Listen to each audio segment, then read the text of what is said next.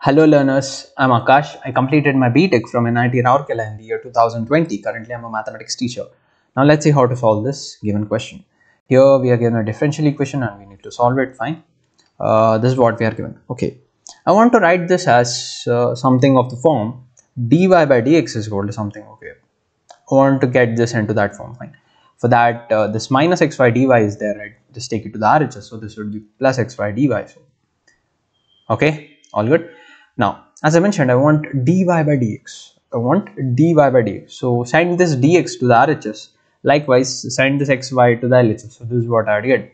Xy came here and dx came here. So dy by dx. Now just write this as ulta. I mean just ulta. So dy by dx is equal to x square minus y square by xy. Fine. Mark it as 1. I hope things are good up till now. Fine. Now, if you'll observe, this is a homogeneous differential equation actually. Now what does this mean? Basically the numerator is a homogeneous function of degree 2 and the denominator is also a homogeneous function of degree 2. So both of these are numerator and denominator homogeneous functions and their degrees are 2. So that's why it's a homogeneous differential equation. Fine. I do not want to cover this in depth in this video. In case you have any doubts regarding what is this, you can ask in the comments. I'll try my best to help you out there. Fine. Now let's keep going. So whenever the technique to solve any homogeneous differential equation is put y is equal to vxy. Now once you do that, then differentiate both sides with respect to x. Now if you observe here, here I have v and x. I have v and x, v into x. Okay. So if I differentiate, I need to use the uv rule of differentiation. So I get v into derivative of x plus x into derivative of v. Okay. So LHS I have dy by dx. Now after simplification, if you see derivative of x is 1, so v into 1 is just v. So I get this dy by dx is equal to v plus derivative of v is dv by dx. Okay, fine. Let's keep going. Now whatever I got up till now, I'm going to put it in 1. Okay, basically in place of y, wherever you see y in the RHS, just replace it with vx. Okay, and this dy by dx, in place of this dy by dx, put v plus x dv by dx. Now upon doing these two things, what I'd get is I'd be getting something like this. Right? Okay, now basic simplification from here. Now x into vx is nothing but vx square and vx whole square is nothing but v square x square. Fine, in the numerator I can take x square common because I have x square minus v square x square. So I can take x square common. If I'll do that, I'll get x square into 1 minus v square. Now this x square and this x square would get cancelled. I'm left out with this. Now send this v to the RHS. Now this is what I get. Now take LCM. So this v would go here. If I'll take LCM, v would go here. V into v is v square and is minus. So 1 minus v square whole divided by v. Now minus v square is nothing but minus 2v square. So I'd get 1 minus 2v square divided by v in my RHS. Fine. Now listen. I'm going to send this v here and I'm going to send this dx here. Fine. Now I want to get all the v terms on one side and x terms on another side.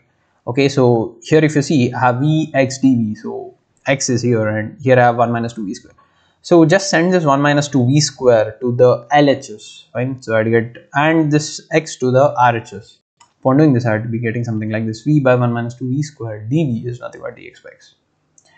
I hope things are clear. Fine. Now just integrate on both sides. Fine. Now just integrate. Integral dx by x is nothing but integration of 1 by x dx. Fine. Nothing new. Now if you'll observe carefully, here I have 1 minus 2v square. Okay, here I have 1 minus 2v square. What is derivative of 1 minus 2v square? Okay, what is its derivative? I'll just explain this a little. What is this derivative? D by dv of 1 minus 2v square is nothing but derivative of 1 is 0 and minus 2 is a constant. Derivative of v square is nothing but 2v, so I get minus 2 into 2v. Okay, so I get minus 4v. So basically derivative of denominator is minus 4v. Okay, and in the numerator if you see I already have a v. I need minus 4v. So for that what I'm doing is first multiply and divide with 4. 4 here. So 4v and here 1 by 4 is there. Fine. Next, this plus 4v I am writing it as minus of minus 4v. This plus 4v I am writing it as minus of minus 4v. Fine. So that I'll get here c minus 4v, which is nothing but derivative of 1 minus 2v square. I want to get this. I want to get this derivative of 1 minus 2v square. That's why I've done all this. Fine. Again, any doubts, please come in the comments box. I'll try my best to help you out there. Chalo. So fine. As I mentioned, this minus I brought it outside, so minus 1 by 4, and minus 4v is nothing but derivative of 1 minus 2v square. Now you could ask me, what is the purpose for doing this? There's a purpose. In integration, whenever there is an integral which is of the form f dash of x, which means derivative of f of x divided by f of x. Basically, f of x is in the denominator and its derivative is in the numerator. Whenever there is an integral of this form, its answer is log mod f of x plus c. Right? If you observe here, it matches exactly. Here I have 1 minus 2v square in the denominator, and in the numerator I have derivative of 1 minus 2v square. Okay, in the denominator I have 1 minus 2v square, and in the numerator I have its derivative. Fine. Now, since this is the case, this integral's answer is nothing but log mod f of x. Basically, it means log mod denominator. Here mod I am not using because in textbook also they did not use, so I am not using here. And again, integration of 1 by x is nothing but log mod x. Again, in textbook they did not use mod, so I am not using mod here. Fine. So log x plus, whenever we integrate we get a constant. That constant I am taking it as log c. Fine. Chalo. Now log x plus log c is nothing but log of xc, because log a plus log b is nothing but log of ab. Fine.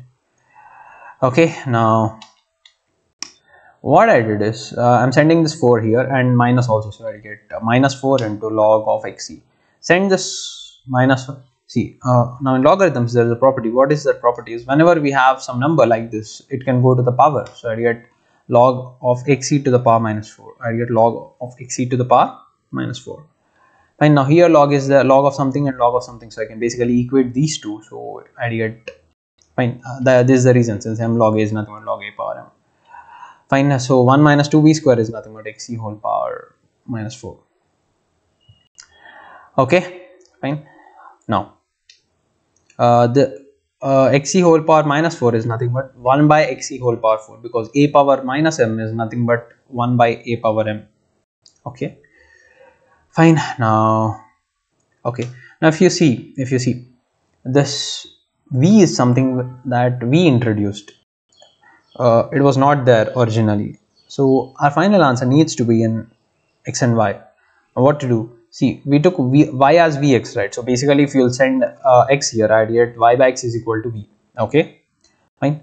And next, so in place of v I can write y by x. Okay, so 1 minus 2 y by x whole square is equal to xc whole power 4 is nothing but x power 4 into c power 4. Fine. Now we are almost there. Now 1 minus 2 y square by x square. Fine. Now take LCM. I get x square minus 2y square by this is equal to 1 by x power 4 into c power 4. Now x square, now send this x power 4 to the LHS, so this would go to the numerator, x power 4 into this. Now 2x would get cancelled. I am left out with x square. Okay.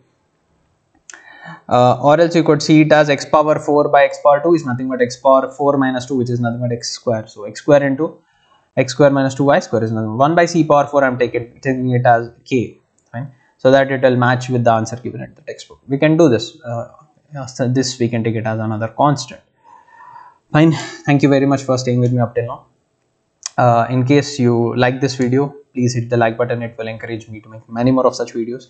And if this is your first time coming across to my channel, please do subscribe to it. Okay. Thank you. And please check out the description for links to other topics as well.